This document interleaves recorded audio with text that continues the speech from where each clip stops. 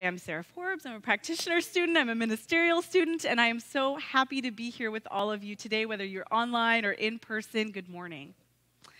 So I'm going to talk about surrender today, and this is a very tricky subject because many of you might know there's two meanings of surrender. And one meaning has a lot of negative connotations. We oftentimes can think of surrender as a moment where we are being asked to submit to someone or something that maybe doesn't hold our best interest. So that's one meaning of surrender. And it's real. It's a real part of surrender. But what I want to talk about today is what I call active surrender. And so this is a type of surrender that is a willful choice to relinquish control. An author and religious scholar, Andrew Harvey, said, "Surrender is deeply misunderstood as an act of weakness. Surrender is the bravest and most lucid thing a human ever does, and that's why it is so precious to the divine." This is the kind of surrender that I want to talk about today. The surrender that takes courage, a surrender that's lucid, and a surrender that brings us deeper into our relationship and our awareness of the divine, of God, of love, of light. So this talk is about knowing when it's time to let go. And I don't know if there are any other control freaks in the room. I am definitely guilty. And so I'm going to share with you a little bit of my journey with surrender on kind of a smaller scale and a bigger scale, and we'll go from there. So I'm a mom of two kids. I have a 3-year-old and a 5-year-old. And I am just coming over the hump of potty training with my older son, my 5-year-old. And when I started out on potty training, I was pregnant with my first kid, and I thought, okay, let's knock this out before this other kid gets out so that I can devote myself to my newborn, and I'm not trying to potty train a 2-year-old and have a newborn, right? So, of course, that plan slapped me right in the face. And it did not go according to plan because I just finished training a 5-year-old, potty training a 5-year-old, right? So it didn't happen that way. So, right before my little Elias came out, I was trying to potty train my 5-year-old. And my husband and I were so excited. We got this little basket of toys, and we said, okay, this is only going to be for the potty. It's going to be so fun. I made this laminated chart where he could put icons on it, and he got a treat when all the icons were filled up. I used to be a behavior therapist back in the day, so I do these kinds of things. I make little laminated charts and stuff. They're all over my house, chore charts, everything. So we were like, oh, there's no way this isn't going to work. This is great. I've potty trained tons of kids on the spectrum. This is going to be amazing. I've got this under control. Nope. I realized that I started too early. I didn't consider that it was too early, and my older son developed a huge aversion to the potty. And he's a sensitive, adorable, intelligent, wonderful little being, and he, with all his might, told me nope. So, school's starting. He's going to be, time rolls forward. He's going to be 4. We're putting him in preschool, still not potty trained, accidents every day. I'm also trying to raise a 2-year-old at the time, and I'm exhausted, and I want this kid potty trained. And there's all these fears that are coming up. He's never going to be able to go to school. If he does, he's going to get mistreated or made fun of because he's having accidents, or physically he's trying to hold it all the time, so he's going to hurt his body. So all of this is going on for me, and I am in major control mode. So I start trying everything. I try the 3-day potty training. I try the 5-day potty training. I'm reading everything. And then finally, we're getting to 4.5. Kid's still not potty trained. I'm talking to his pediatrician. She says, all right, let's have him just on a timer. You have to be really consistent with the timer. It's not going to work. I said, okay, timer. That's the way to go. Let's do it. I was extremely consistent. I even had my little 3-year-old, because he's, my little 2.5-year-old, almost 3-year-old, doing the timer with him, trying to get them to do this. And I had anxiety every time the timer went off because somebody protested. Somebody yelled at me. Somebody made me feel like I was the bad mom because I wanted my kids to go potty. And I had to do all kinds of songs and dances to get those kids on the potty. And I was exhausted. I can remember lying down at night crying. This is the potty training nightmare. I'm in the potty training nightmare. So finally, after a year of doing a timer, my kid's now almost 5 and a half, I said, we have to do something else. What else can I do? What can I do? So I'm crying, I'm like hysterically crying. You know that hysterical, ugly cry that you do where you're like gulping in air? And I go to sleep, and I wake up at 3 a.m., and I heard this voice saying, stop it. Don't do anything. Stop. And I heard it really clearly, and I got really clear, and I felt really afraid. Like, if I stop, if I don't do anything, he's going to get made fun of. He's going to hurt his body. He's not going to be able to go to school. And I was really scared. And I thought, okay, I'm desperate. I'm going to stop. I'm not going to do anything. I woke up. I told my husband what happened. I said, honey, I think we have to just stop. And he said, okay, whatever you want to do, I'm with you. So I sat my boys down that day, and I said, hey, I know we've been doing timers. I know we've been doing all these things. We're not going to do any of it anymore. I want you two to just go when you feel it, and I trust you to figure it out. And they both looked at me kind of astonished, and they said, okay. And they said, so we're not going to be on timers. I said, nope, you're not on timers. And they ran and went and played. They didn't even give it a thought. Well, I will tell you, about 3 or 4 days after that, my oldest son started getting up when he was playing and going to the bathroom on his own. Now, this was very new for us. And I tried not to get excited because I didn't want to jinx it. So I was like, oh my gosh, he's doing it. So I tried to not freak out, and I waited about a month of him doing it to go, babe, you're potty trained. And he was like, I'm potty trained. And again, what I did nothing. That's how I potty trained my child, nothing. Now, for those of you who are grandparents or parents in the room who are trying to potty train, don't do nothing if that's not what is for you. This is not parenting advice, okay? This was my personal struggle because I was trying so hard to control everything. I was being called into surrender, into letting go, because it was part of my spiritual journey. That might not be yours. So take this story at face value for how it is for you. Again, this is not parenting advice. Now, back up a little bit to my 20s. I was out of high school. I wanted nothing more than to be a performer. I had been in musical theater, choirs, competitive choirs, jazz choirs. I had been singing since I was 4 years old. I had been doing musical theater and short films since I was very young. I was in bands, toured all over the place when I was younger. This is what I wanted to do. I truly believed, that this was my purpose, that this was my calling, and if I failed it, I was somehow not living up to who I was supposed to be in the world. So I set out in my 20s to do this. I did it for 8 years. And at first, I had a really good time. I was having so much fun. I was extremely prolific. I wrote tons of songs. I love some of those songs still to this day. I play them for my kids, and we dance to them. And it's really great, and I'm so glad I did it. But after 8 years, I had writer's block. I couldn't write anymore. Showing up for practice with my band was feeling like a chore. I hated it. I wasn't excited about shows anymore. People stopped coming to my shows. I remember driving all the way down to LA to a show at Hollywood Bowl, and they moved us to the headlining position, and no one knew us there. Does anyone who's in music know what that's like? Raise your hand if you know what that's like. Yeah, look at this side of the room over here. Yes. So if you get moved into the headlining position and no one knows who you are, no one stays to see you. So I drove all the way down to LA with my band and played to like 10 people. It was crushing. I was heartbroken. I thought it was our big break, right? So I decided that I needed to step back, and I told my band that I needed to take a break. Well, that was in 2010, and it's 2022, and I've never resumed that. And that's okay. It's okay. I sometimes think about where I would be if I continued on that track, if I would have made it, if I would have gotten signed, if I would have been playing a lot of places. And those things may have happened. But what I do know with 100% certainty in my bones is if that had worked out the way my ego wanted it to, I would not be happy. I used to wish under tunnels, you hold your breath and you make those wishes. I used to wish in tunnels that I knew true happiness when I was in my 20s. I was clinically depressed. I had a hard time functioning in the world. I would cancel plans often. I wouldn't show up to jobs. And so I was really struggling at that time in my life, and I wanted nothing more than to know happiness.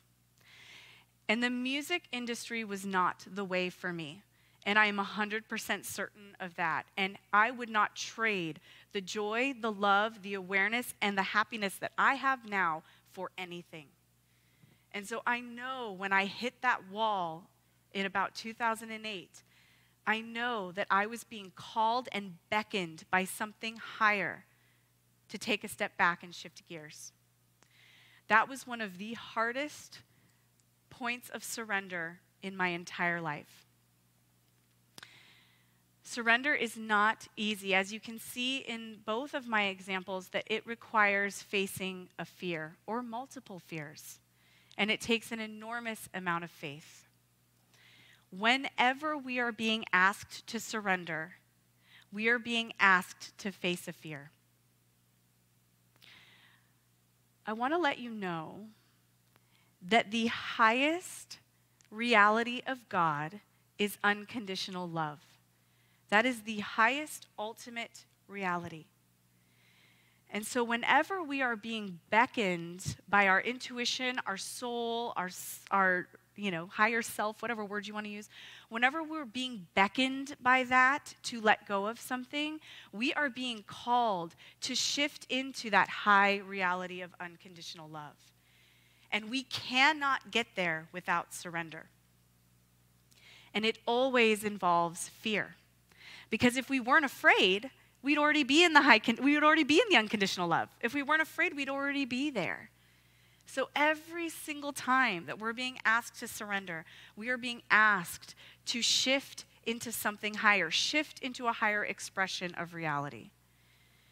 And I've seen this time and time again in my own life. So if surrender is something that we're kind of using that negative connotation with, then this is not the surrender that I'm talking about. If we're talking about mistreatment or abuse or injustice, the highest reality of God is never going to ask us to surrender to any of those things, ever. So the surrender that is active, that is willful, that is lucid, that surrender is always about up-leveling our experience here on the planet for ourselves and for other people. And again, it always involves fear. With my son and the potty training experience, I was so afraid of all those things that I shared with you, that he wouldn't be able to go to school, that he'd be mistreated, that he would hurt his body. Now, none of those things came true, but I had to get myself in my mind to a point where I was okay if they did come true, because I wouldn't have been able to surrender if I did not. And same with my music career. I was scared if I left the music industry that I would completely lose myself, not know who I was, and not have a reason to be here, to be honest. That did not happen. The exact opposite happened. But I had to be okay with that death of the ego in order to surrender. So surrender is scary. Surrender calls us out of tunnel vision, and it creates a space needed in order for real transformation to happen.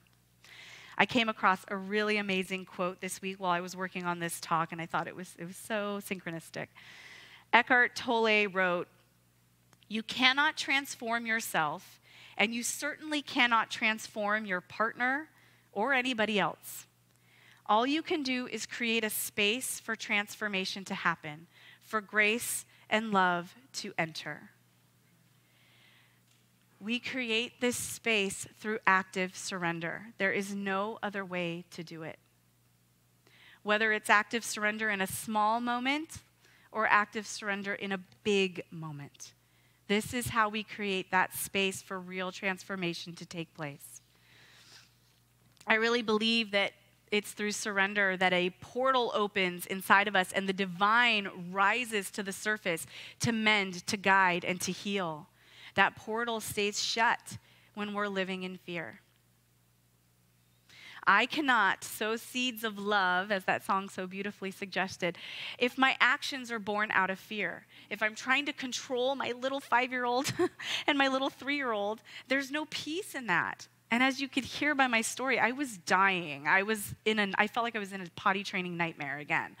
So In the midst of chaos, in the midst of disorder and pain, we sow love through alignment with the frequency of unconditional love. And we find that alignment through active surrender. One of the reasons I wanted to talk about this today is because the last 2 years, I believe, are a time of collective surrender. It has been a time of deep, deep surrender.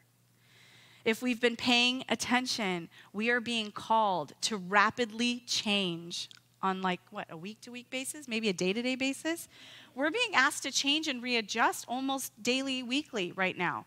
And it started in 2020, and it has just exponentially grown in my reality and for what I see of the clients I work with and everyone else around me. So we cannot keep up with the ways in which we are being called to change and grow without surrender. I had the wonderful experience of serving on ministry in 2020 at this center when we were being called into surrender as a community, as a ministry. And from working in that experience, I can tell you firsthand that if this ministry did not engage in active surrender, we would not be here today. We would not be thriving the way that we are today. We would not have the global collective that we have today if we had not engaged in active surrender and had not listened to the higher call that was coming through as we were being asked to shut down. This happened to businesses and organizations and individuals all over the world. And those who surrendered thrived. And those who did not struggled immensely in a lot of ways. And so what I can say to you from working in this experience here with ministry and just my gratitude in doing that is that we did not feel ready. We were scared. We didn't know what to do next.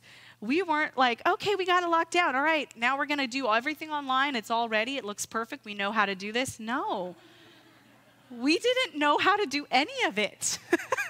We did not know what we were doing. I mean, it might have looked like we did, but we didn't know what we were doing at all. And so we took it day by day, step by step. We surrendered as we needed to help this community thrive. And there are examples like this all over the world the past 2 years. I want to share with you a quote by Mark Nepo. Mark Nepo said, "Surrender is like a fish finding the current and going with it." I really believe that there is a divine current that has only our best interest at heart. And when we can get out of our own way and listen to what the current has to offer, we grow immensely. True surrender is living in divine flow, and it is the only path to unconditional love. I want to say this one more time because it's so important. Unconditional love never calls us into mistreatment. Unconditional love never calls us into abuse, and it never calls us into injustice.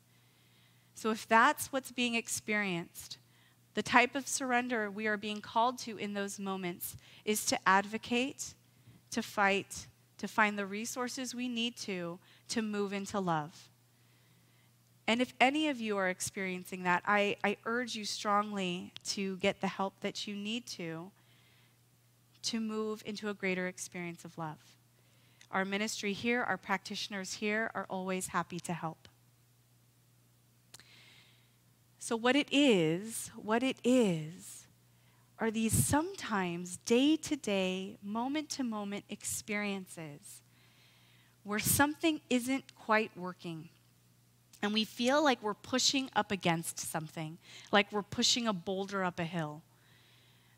And in those moments, we are being called to look at what is going on underneath. So I want to share with you all a practice today that you can do at your, you can actually embark on it now as I lead you through it, but also, in your spiritual practice, in your time of journaling, I'm going to lead you now in just a small practice where we explore some questions to help you get underneath of maybe some things that aren't working in your life, some places where you feel like you're moving up against something rather than in the current of divine flow, like my potty training story.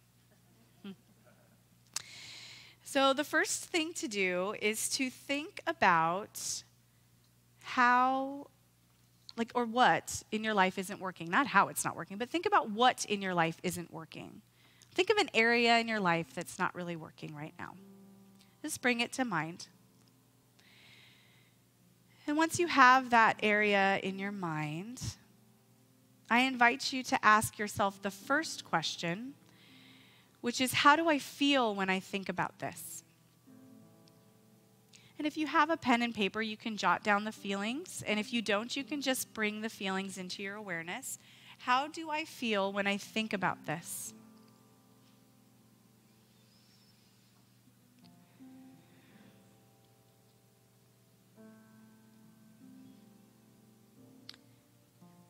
And then in this same situation, ask yourself, am I trying to control the situation? And as you're thinking about whether or not you're trying to control the situation, notice what ways you try to control the situation. What am I doing to control this situation? Am I forcing my child to go potty every 30 minutes on a timer? What am I doing? Just look at what you're doing.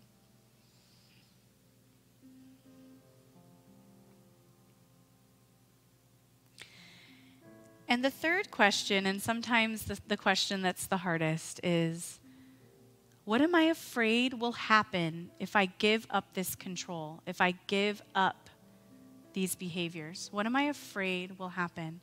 And just notice what you're afraid of.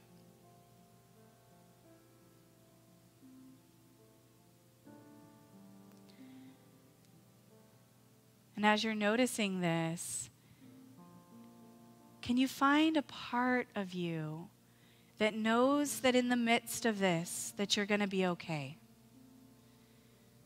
Can you find a part of you in the midst of this that knows that you're going to be okay? This is where we find surrender.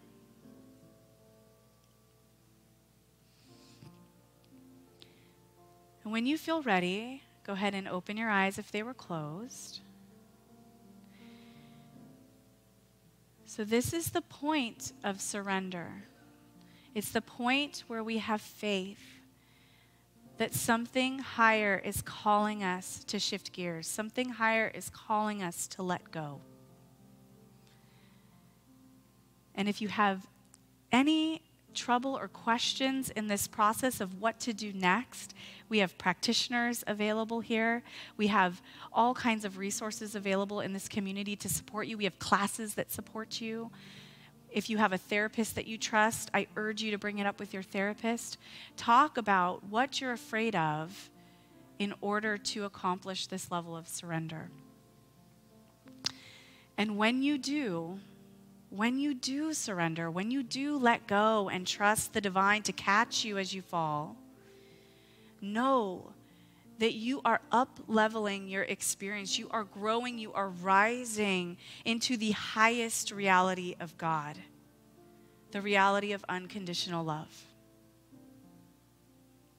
Thank you.